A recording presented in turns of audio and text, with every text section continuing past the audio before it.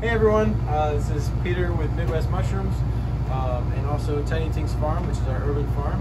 So we just started selling these kits. They are ready to fruit kits or environment kits that we sell with our ready to fruit blocks.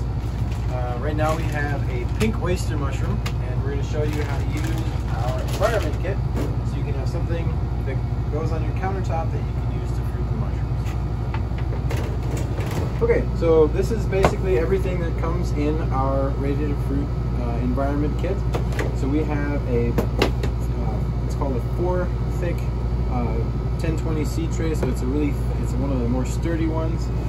We also have ones that have the perforated holes in the bottom, which is going to be used for drainage, and I'll show you how to use that in a second here. And then we also have these patented humidity domes. They have these vents on the sides as well as the top, so it's going to come in handy.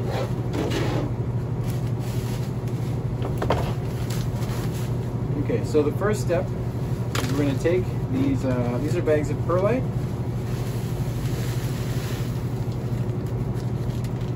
And we're going to need 2 of these.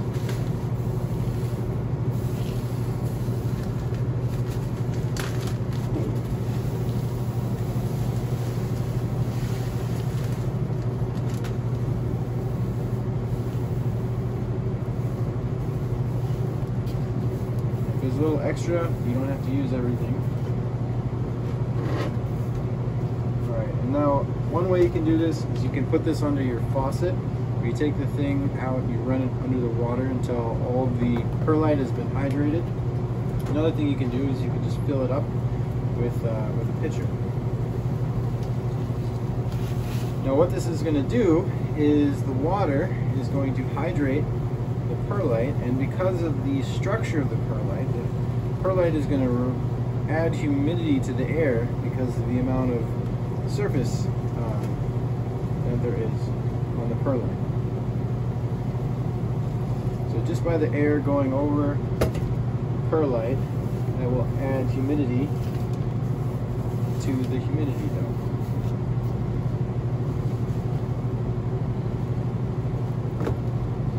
Let it drain for about 15 minutes. If you're worried about contamination, always wash your hands before you do this, but if you're worried about contamination, what you can do is you can use hydrogen peroxide, and you can kind of spray the top level, which will kill off any contaminants that might form.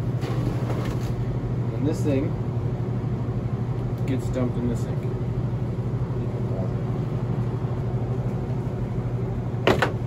Okay, so now we have our hydrated perlite, and this thing goes right over the top. Obviously, the next step is we're going to take our pink oyster block. Now we sell 3 types of kits. We sell pink oyster, pearl oyster, and golden oyster. Those are the ones that people have the most success with. What we're going to do is we're going to take the block, put it on its side, and we're going to put an X on the side. We're going to cut the bag open in the shape of an X. So you don't have to use a scalpel. You can use a regular kitchen knife or a utility knife. Just make sure not to cut yourself.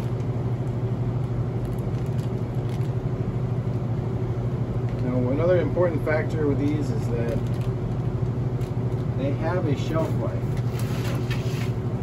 They've been incubating in this bag. They are sold as ready to fruit. So when you cut them open, when you buy them from us, they're ready. If you let them sit, or if they get too cold, the mycelium can die, and that will prevent any mushrooms from forming. So right now I'm just pulling away the plastic bag just a little bit. This is going to create a nice little microclimate on the surface. There we go. This thing goes over the, and there we go. So this thing will stay on our countertop, and we will use to watch it produce mushrooms.